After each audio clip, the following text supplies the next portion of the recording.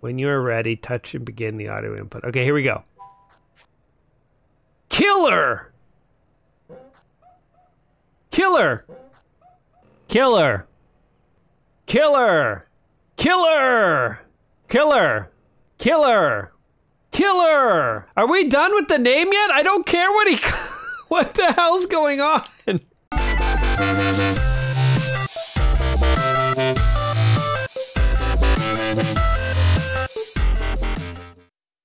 Welcome back to another episode of Let's Play Fun Games. I'm your host, Gaming Jay, and today we're hopping into Nintendogs, a real-time pet simulation video game developed and published by Nintendo for the Nintendo DS handheld video game console.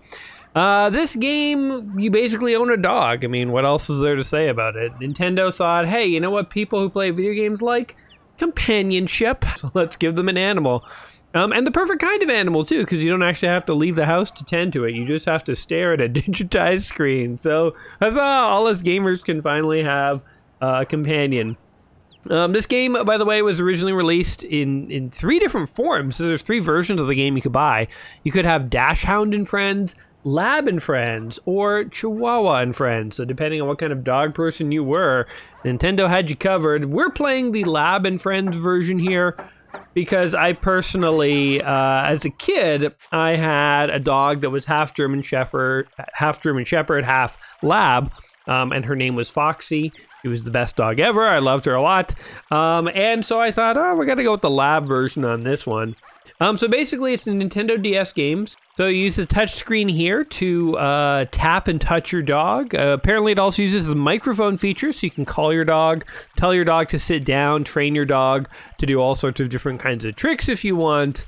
I don't know. I guess we'll see what else there is. I mean, I've heard of Nintendogs, but I've never played the thing. This is sort of like, do you remember the like Tamagotchis? When we were like kids, guys, they were like little digital keychains, but there was like a little creature you had to keep alive in it. These are kind of like advanced Tamagotchis. So anyway, we're at the kennel now. We're gonna get to pick our puppy, going in and try and find a puppy that's right for you. So would you like to buy a puppy, or would you like to look at the kennel puppies? Let's just take a look. I don't know if I'm in the market for a new pet right now. My life's kind of a mess. Let's just see what these little dogs are doing. Oh, they're so cute. Look, they ran right up to the screen. The dog's licking the screen. All right, we got our choice of 3 dogs. Daisy, Maxwell, and Lucky. We're definitely going to rename these things. But let's take a look at Daisy right now. I think I quite like Daisy. She's pretty cute. She's the big one. Oh, look at her stretch. What a good pup. Then we have Lucy over here. Lucy is a little and playful, but then, oh, look at Maxwell. This guy's so full of spunk. He's a tiny little dog. What happens if we click on this? Oh, we can, like, call Maxwell over. Here, buddy. Here, buddy. Oh, my God. Hey, what's going on, buddy? Can we touch him? Oh, we can look. Oh, we're pulling his tail. Oh, I'm sorry. That's inappropriate. I don't know you well enough yet. Oh, I can, like, rub his face. Look at that. Oh, rub his little chin. Let's rub his ears. Oh, yeah, get over here. Give me that ear, buddy. Flop those ears inside and out. Ooh, look. He earned a bone. Okay. I think we are going to go with Daisy, though, so let's call Daisy over. Let's see if she likes this. Daisy! Daisy! Get over here, girl. How you doing? Oh, what a good little girl. You know, the one thing they don't have going on here is that dogs usually like to smell your fingers before they let you touch them. So, like, holding your hand out to a dog, the dog, you know, like, smells your fingers and, like, licks your hand and stuff. That's, like, something dogs do. But we're just going right in for the pets. We rub her belly. Dogs like having their belly rubbed, too.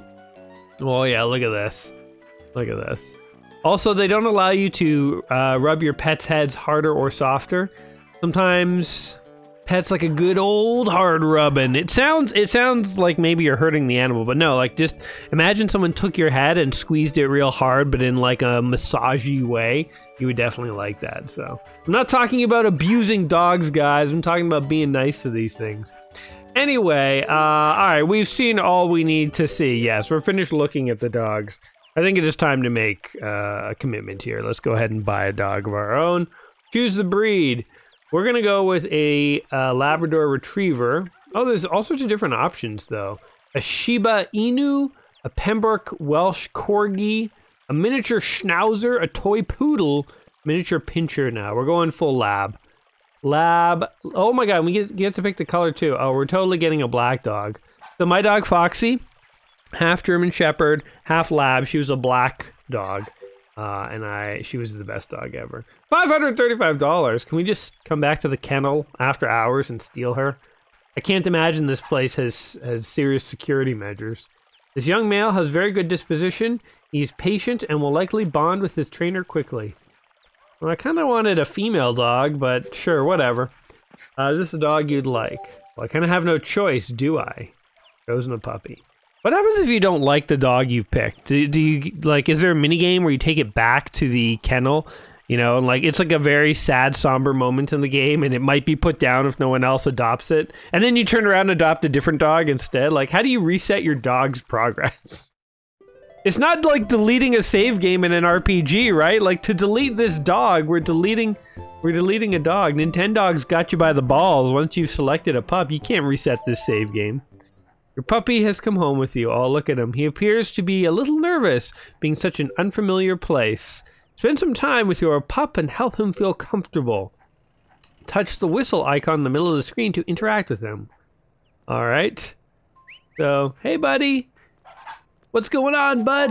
Get over here. He seems to have noticed you. When your puppy gets close, call him close and pet him gently. Alright, get over here, pup. Come here. Come here, puppy. Oh, look at that. What a good puppy. Puppy's just like love and affection, man. Love and affection. We're not going to grab his tail like we did with the other dog. Oh, look, you can make him jump and stuff. Actually, we will grab his tail. All right. Give me your tail, buddy. It's the only thing we seem to be able to interact with in this game. All right. He's rubbing your face. What a good doggy. What a good doggy. Oh, he likes that. All right, Nintendo has figured out how to program a simulation of love. What does that mean for the company going forward? All right, so now I think... So apparently this game operates in real time. I guess we'll save our dog. Yeah, we'll save our efforts up to this point. Why not?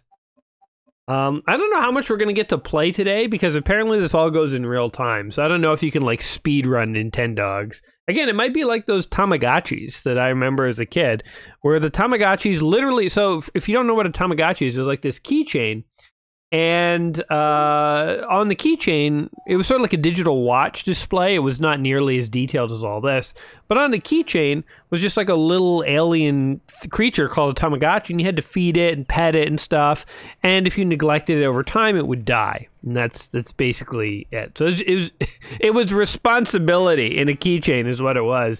At least this is responsibility, but at least it also gives you the simulation of like having a puppy, so there's like the companionship angle to it. But if you just wanted pure, raw, uncut responsibility, get yourself a Tamagotchi and have fun with it.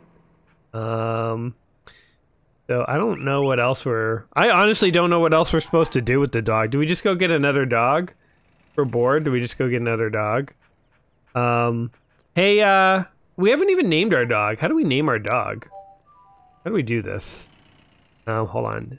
I'm gonna try using the actual buttons on the controller here. Oh, you can make your dog roll over or something. Or he's just rolling over for fun. So the D-pad controls the camera. Other than that, the buttons seem to do absolutely nothing. Okay. I know you can teach your dog tricks and stuff like, hey puppy, sit up. Or no, he's already sitting. Roll over. Don't lick yourself. Roll over. Beg. How do we feed our dog? Is there a way to feed our dog? See if we can figure this out. It's what, like 4 o'clock?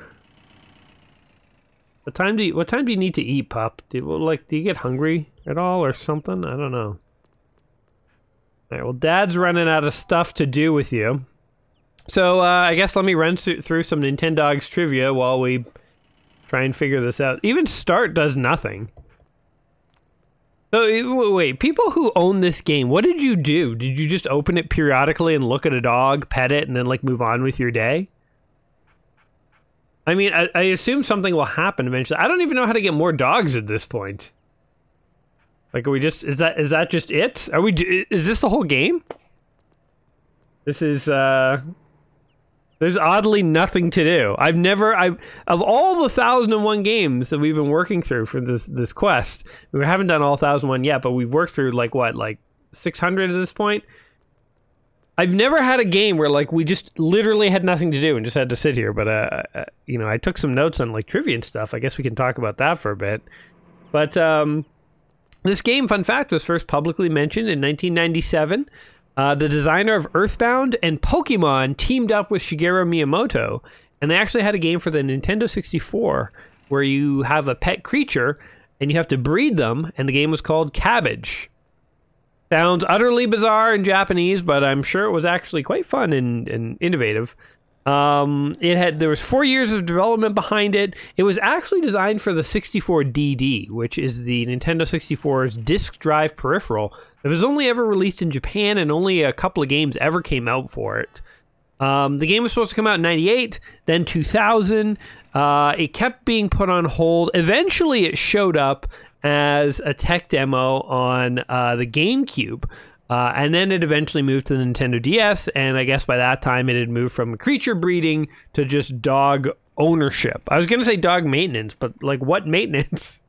This dog doesn't even need me. He's just walking around. I thought there'd be way more to do in this game. Okay, hold on. Let's reset. We're gonna see what happens when we come back to the main menu here. Oh look, our dog is just waiting for us. Do we ever get to go back to the kennel? Is it just like, this is it now? You own this dog. There's nothing we can do. What do we do? What do we do? This is, okay. This is not what I expected at all. I thought we'd have some options of things to do. All we can do is pet. We can't even feed this thing. Does it survive on physical affection alone? Does it live on love? I don't get it. Roll over. Oh, we can pet his tummy. All right, we've made it to level 2, the tummy. Oh look, and sparkles came out of his tummy. All right, here. Oh yeah, look at him. He's enjoying it. All right, well, this is literally the episode where I rub a puppy. There's nothing else to do. Show me a boss level or something. The boss level is your mom comes home and realizes you've bought a dog and you didn't consult her. And you get in a lot of trouble. Oh, he is loving this. He is loving this. This is pure ecstasy. This is puppy ecstasy. Look at that tail go! That tail's flapping at 88 beats per minute. Oh, we've calmed our dog down. Surely you must have an idea of what to call this puppy. Okay, hold on. I'm stupid. I guess there is more to do. I didn't even realize I was on a level. Okay, let's actually pay attention, see if we can make some progress here. Say the puppy's name aloud. Okay, you ready? Lucky. Okay, here we go. When you are ready, touch and begin the audio input. Okay, here we go. Killer! Was that the name? He didn't understand you. Touch the audio input. Okay, here we go. Killer! Killer! Okay, he didn't understand. Oh my god.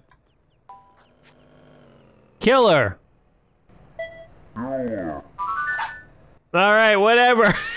Pro tip. If you want your dog to hear your name, make sure you have your microphone plugged into your computer. I don't know why it sounds super slow-mo, but call your puppy's name. Alright, here we go. You ready? Killer! Yeah, he heard me. It's muffled and I sound like a creepo, but Killer! Yeah! Alright, now you've learned my name. He heard you! He heard you! Call your puppy's name again. Alright. Killer! Alright. The name is getting progressively more and more creepy. Hey, can we be done now? Killer!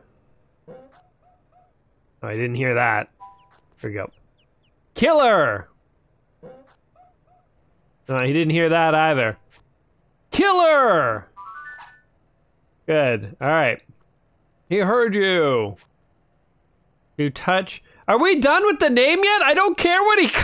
What the hell's going on? All right, well, we've hit a brick wall with Nintendogs. You know, I'm obviously recording this on a PC so that we can actually record this thing properly.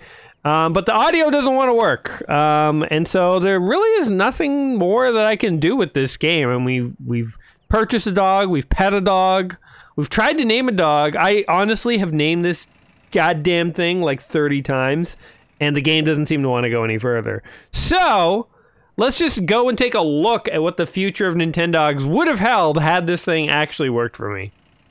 So I guess after you name this thing, then you start to train it. From what we see here, this is just a random long play I looked up. You get to train your puppy. I guess this fella here bought a Chihuahua.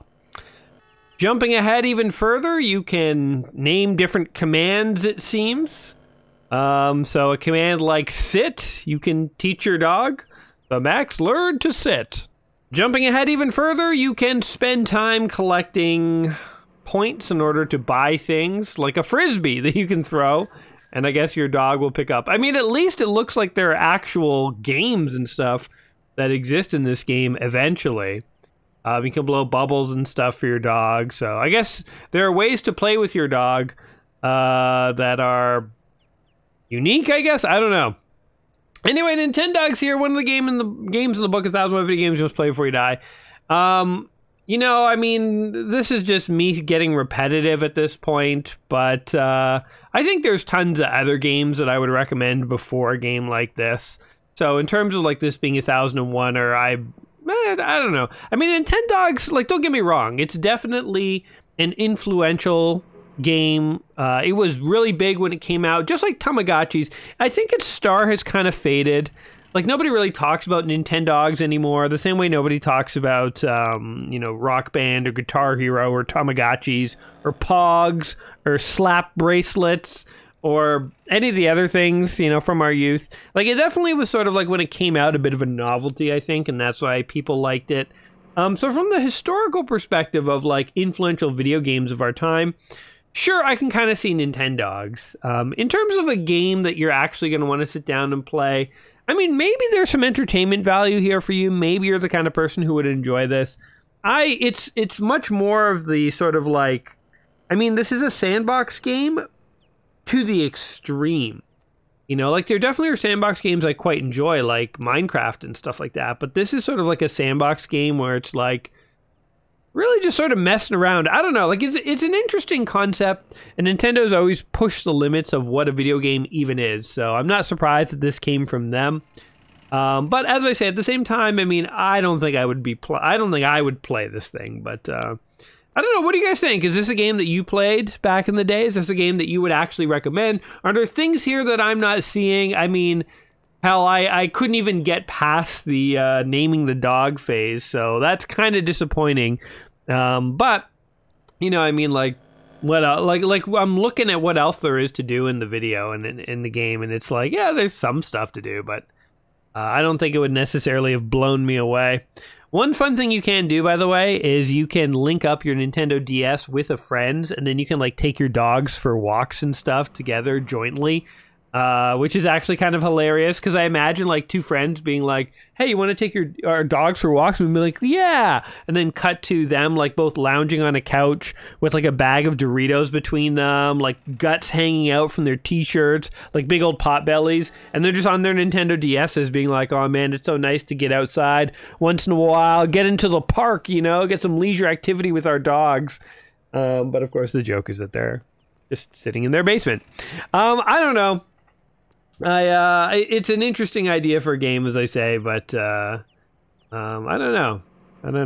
Anyway, let me know what your thoughts are on this. I'm much more interested at this point to hear what you guys think of this game. And as always, whatever you think of Nintendogs here, hopefully today was interesting and entertaining, and watching me fail as usual is, I guess, the highlight of the video. If you do agree, don't forget to like the video and all that stuff, and do tune back in soon as we continue on our journey to try all the games in the book. 1,001 Video Games You Must Play Before You Die. So until next time, my friends, you take care of yourselves, and peace.